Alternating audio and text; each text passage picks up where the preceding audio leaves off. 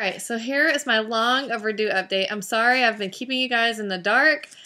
I've had people asking me where I've been, why I haven't made any updates. I have just been really busy, whereas most people have, 9 months to prepare. I've had like 2 months.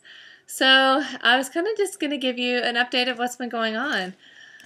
We did decide on a name, and I said that in another video, but we did choose on the name Jamison.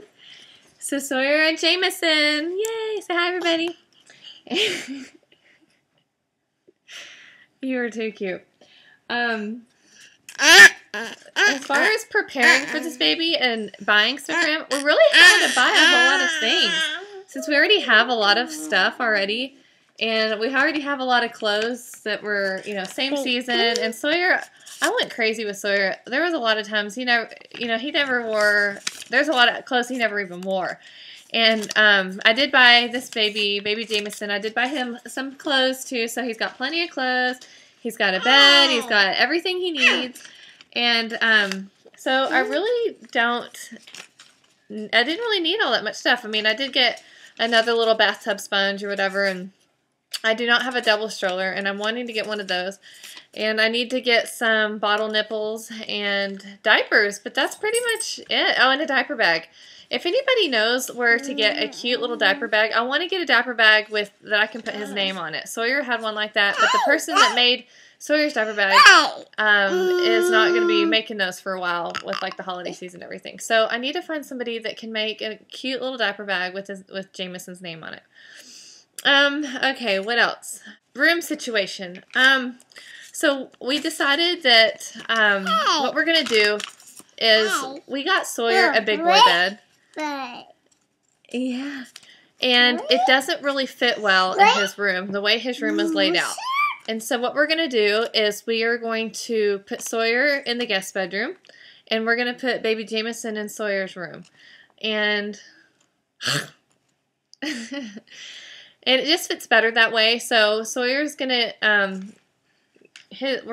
we're going to work on Sawyer's new room. My brother's been visiting with us and staying in that room right now, but he is going to be gone by the time we get home from picking up the baby.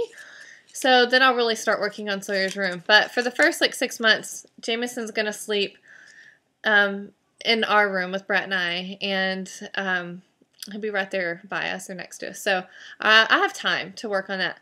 But Sawyer, give me that. I can't reach it. I can't reach it. I can't reach it.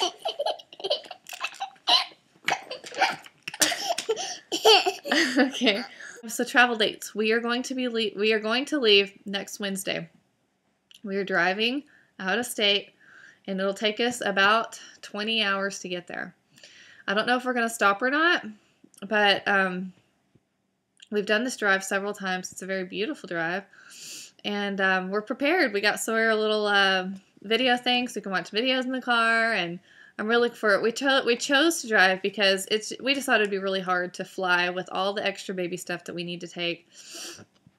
And we don't know how long we're going to have to stay out of state. We can't come home until that state and Texas state, both their laws, both sets of laws approve of us coming home. So we didn't want to buy an open-ended ticket, and that would just cost so much money. So we just thought it'd be easier to drive. So other than that, that's really not a whole lot's been going on. Just kind of getting a few things here and there. I do talk to this girl weekly, just about, and I get excited every time I talk to her. She just, I just love her more every time I talk to her. And I guess one thing, one happy, sad part of everything is that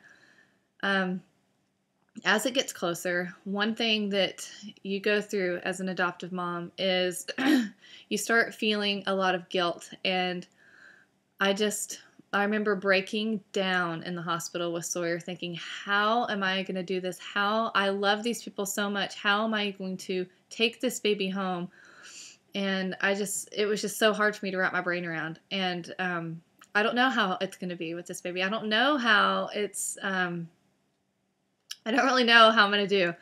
But I'm going to try to vlog it as much as I can. And I'm sorry, I always say, hey, I'm going to make a video, and then I never can. Obviously, Sawyer keeps me very busy. He's in sleep right now, so I'm able to make this video. But I don't know. I'm just praying that everything will be okay. And I have a very comforting feeling that it will. So other than that, there's not a whole lot more to update about.